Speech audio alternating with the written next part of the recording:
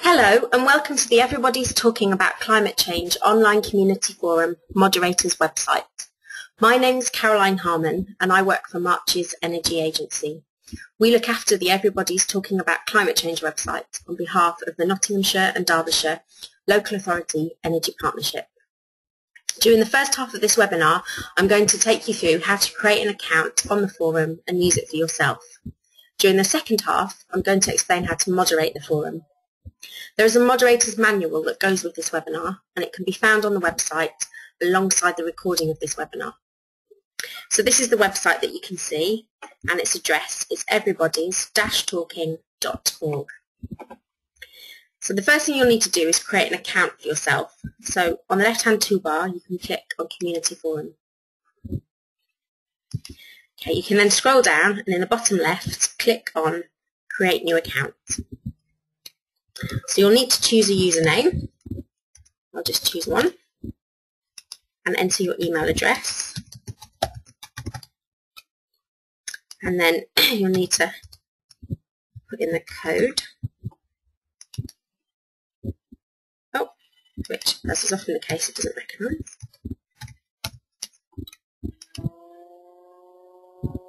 There we go.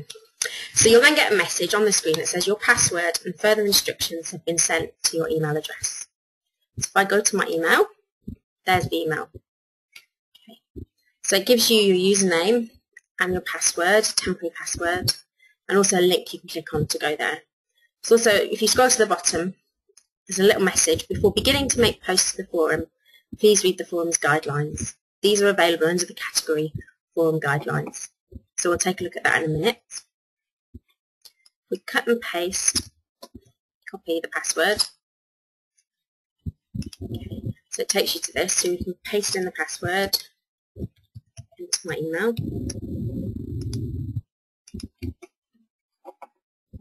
Okay, I'm now logged in and it'll take you straight to the Community Forum's homepage. So as I said, there was a message asking us to read the forum guidelines. If we click on Forum Guideline, there's a sticky post that will always be at the top. And there's some simple guidelines to read there about some do's and don'ts for using the forum, which all users can use, all users should read, not just moderators. Okay. So once you've read those, you can go back to the forums.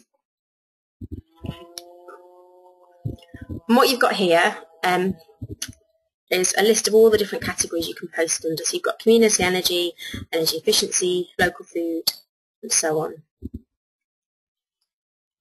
So as a user of the forum, you might want to post a message. So let's imagine that I'm a member of a community group and we want to start a solar panel bulk purchase scheme. So the obvious topic is community energy bulk purchase. So we'll click on that one. Click on New Topic. First of all, you give it a subject that people will see before they read it.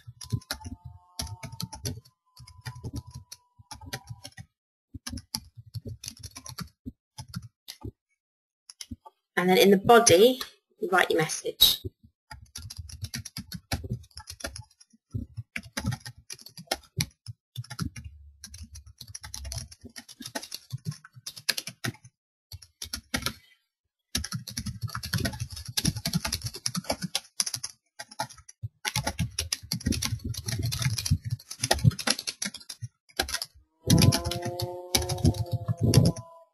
Just got a typo there.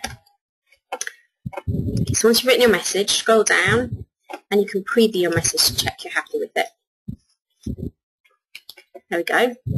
And if you want, just here you could make any changes, but if you're happy with the way it's going to look, you scroll down and save it. There you go, so that's your message. If we go back to forums, you now see that under bulk purchase there's one message that we've just created. There it is. Okay. So if you'd like to read a post, you simply click on anything and you can read other people's posts. There we go. And when you log in, some of the errors will appear as yellow like this, which just means that those categories have got new posts in that you haven't read before. Okay. Once you've read a post, you might want to respond to it. So someone might read my bulk purchase post and want to make a response, and they can quite simply, so long as they're logged in, hit reply.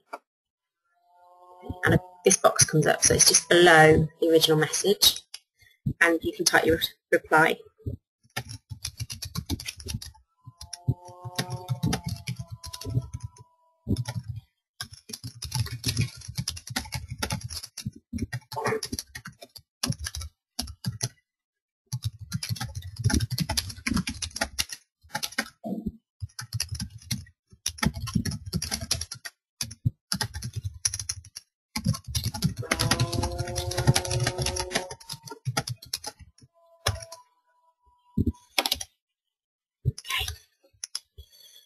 And again, you can preview it or simply save it.